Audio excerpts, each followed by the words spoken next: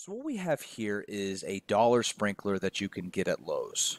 And we're going to be performing a functional analysis on it. And all that is where you look at how it works with all the parts still together. Eventually we'll take it apart and see all the individual pieces and components to this, but when you take things apart, you may accidentally break it. And so it's important to figure out how the parts all go together and document how all the parts go together and how they work together before you take it apart. And so let's take a look at this thing.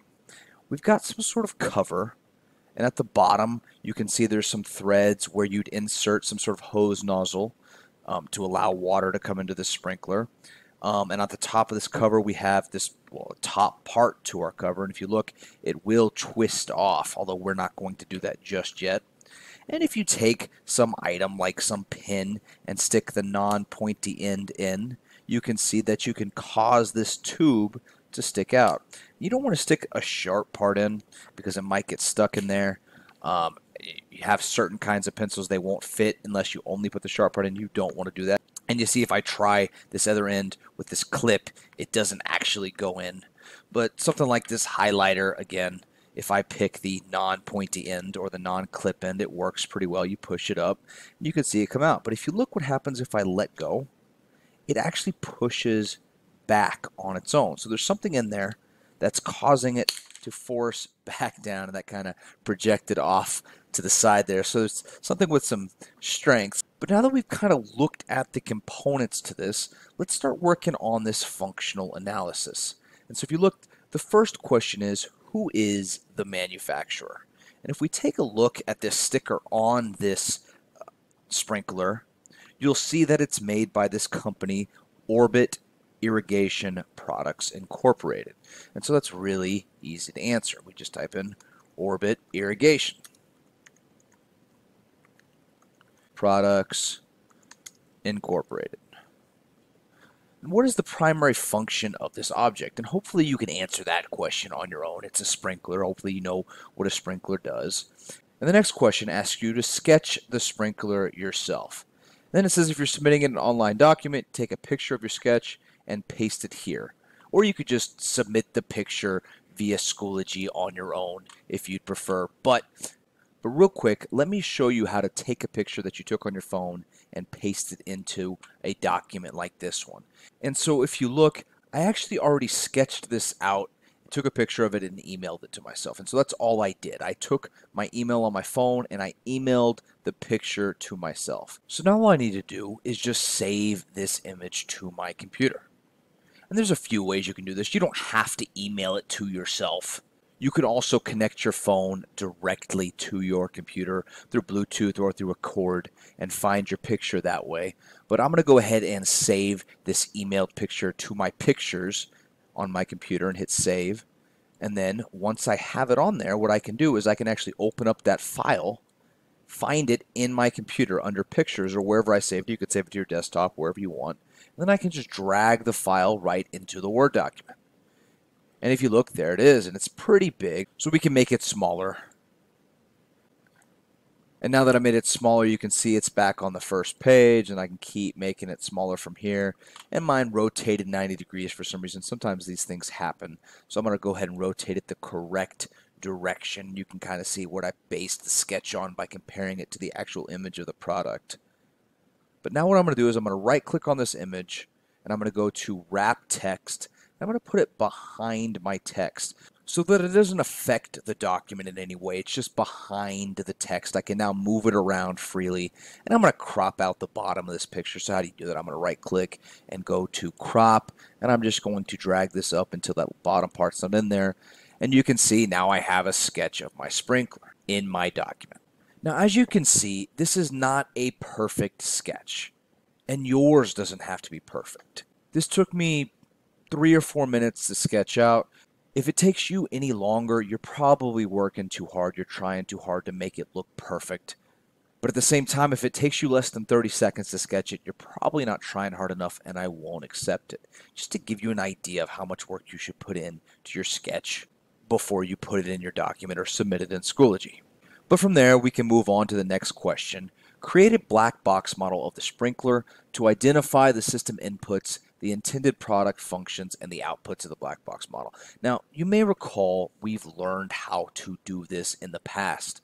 All you do is you fill in this box. You say what goes into this sprinkler system. So what kind of things go into this system to make it work? And so you have to think about, what is the function? Well, the function is to spray water on the grass. And so what has to go into this system to make that happen? And the answer should be obvious, and it shouldn't just be one thing. There should be 2 or 3 things going in, and there should then be 2 or 3 things coming out. And so, for example, one thing that you might notice when you hear a sprinkler is that you hear a sprinkler. And so something that comes out of this system is sound. Think to yourself, what else comes out of a sprinkler? What goes into a sprinkler to make a sprinkler work and spray water on the grass? And so I expect 2 to 3 answers for your inputs and 2 to 3 answers for your outputs. And I'm just asking you to be honest and realistic. If you're not sure, make sure you ask me and we can work on it together and figure it out. And from there, we can move on to question 5, which says to make an educated guess regarding the following. What do you think causes the sprinkler head's inner tube to eject upwards?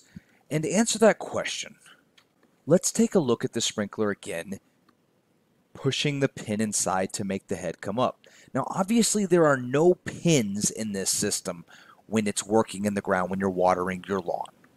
There's no pin in the ground underneath the sprinkler pushing it up to cause the head to come out. Something does cause the head to come out to water the lawn. What is that thing? And so you'll do your best to answer this question honestly. You're just creating a hypothesis on how you think this system works. The next question asks, what do you think causes the sprinkler head's inner tube to retract back?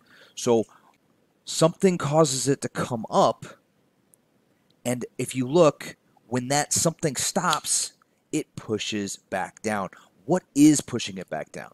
What is causing this inner tube where the water comes out right here in this thin little crack here to go back into this rubber gasket here, this little white part made of rubber to seal it off? What is causing that to happen? And if the answer's obvious, then answer it honestly. If it's not obvious, make your best guess on what would cause that to happen. And then tell me how you think the entire system works from start to finish. What causes the sprinkler to start sprinkling? What causes the sprinkler to stop sprinkling? And what are the steps in between? I expect you to give me 2 or 3 sentences for this answer. And the last thing you need to do before you're done with your functional analysis activity is finish filling out this table. So if you look, I have this picture of the sprinkler with multiple parts labeled as part numbers. Now, obviously, these aren't all of the parts. There are more parts inside, but they're all we can see while it's together. And so, in able to describe how this system works and understand how the system works, you need to understand the parts that are visible when it's together. And to demonstrate this understanding, all you need to do is fill in this table. And so name the parts that you see. So what is part 1 called? What is part 2 called? What is this sort of top piece? As you can see, I labeled part 3 for you because you can barely see it, but it is this rubber gasket. And we discussed this a little bit ago. But if you look, you can see there is a piece of rubber, this white piece, and it's kind of hard to see, like I said, from this angle while it's still put together. But what happens is when this is pushed back down, this seal hits this rubber, and the rubber is able to prevent leaks and prevent water from coming out. But again, if you look closely, that is the rubber gasket that arrow for part 3 is pointing at. Now, technically, this yellow piece and this black piece on top are 2 different parts, separate from this part right here, part 5. But as you'll see when we do our structural analysis, we're actually going to keep these 2 pieces together for our structural analysis for the sake of simplicity. So go ahead and just call this one part, and this part 5 a separate part. and do your best to fill out this table as best you can. Notice it says if you are not sure what the part is actually called, choose a name that makes sense.